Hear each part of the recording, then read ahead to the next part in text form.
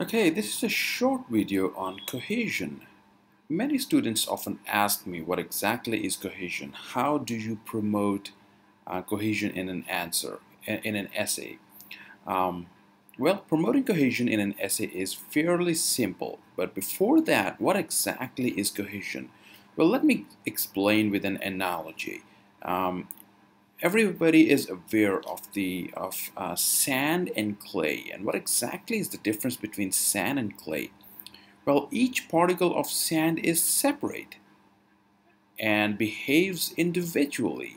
It behaves individually, while each particle of clay is linked to the other particles. So there is a bond between different particles, and they behave as one unit.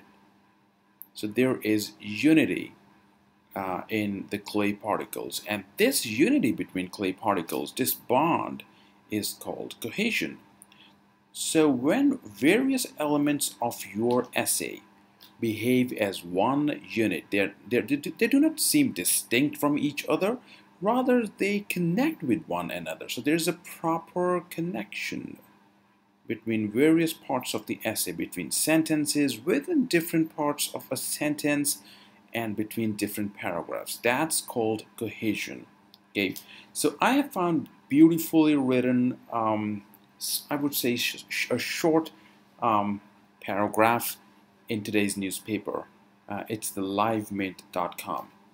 So it's a live mint, and I'm going to share that with you from the perspective of cohesion. So let's move and discuss this. So it begins with landlocked Zambia in Africa is facing a debt crisis. So the opening sentence gives us an idea what exactly is expected in the following sentences. So in the following sentences, the writer is going to discuss about Zambia, and is going to discuss about the debt crisis in that country. During the years of rising copper prices, so he's explaining debt crisis, how that came into being. And the first part of explanation is starts from the past, and it moves to more a nearer past, in fact, or close to the present. So that's how the writer has structured. So during the years of rising copper prices, the Zambian economy boomed.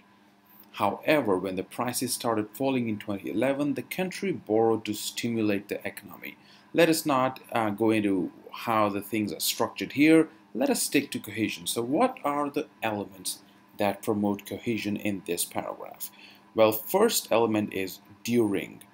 During X, Y. During such and such phase, during X, something happened. That is Y. And what was something? The Zambian economy boomed.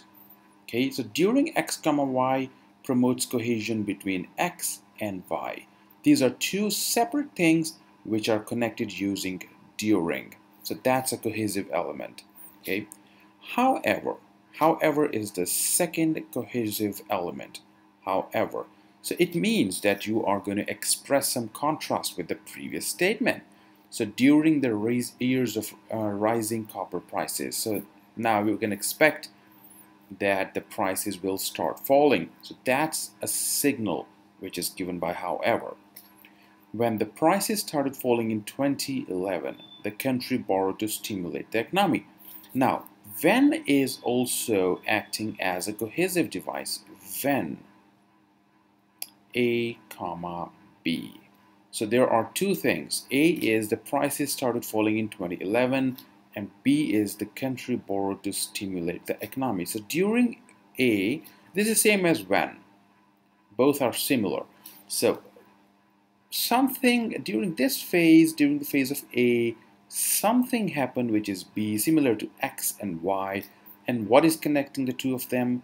When. So it is also a cohesive device. It promotes cohesion within a sentence. Now let us move forward. The prices. The is an excellent cohesive device. You should always keep this in mind, that the is an excellent cohesive device. The prices started falling in 2011. So which prices? The is a referencing device. It's a referencing device. And it refers back to copper prices in the previous sentence. So you must note that while during x comma y and when a comma b are promoting cohesion within a sentence,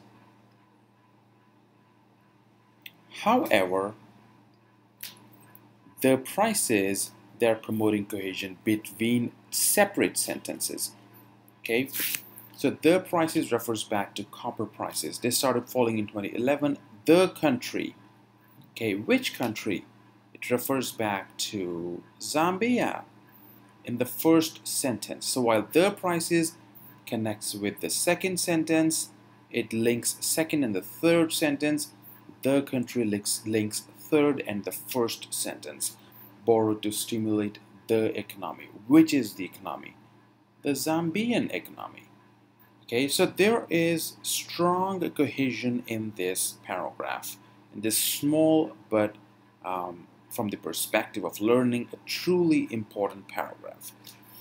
So I'm sure this video helped you understand the concept of cohesion. Follow my channel. What can I say? You guys already know about how this channel can really help you in understanding various concepts. And you can contact me for answer correction as well. Thank you for watching.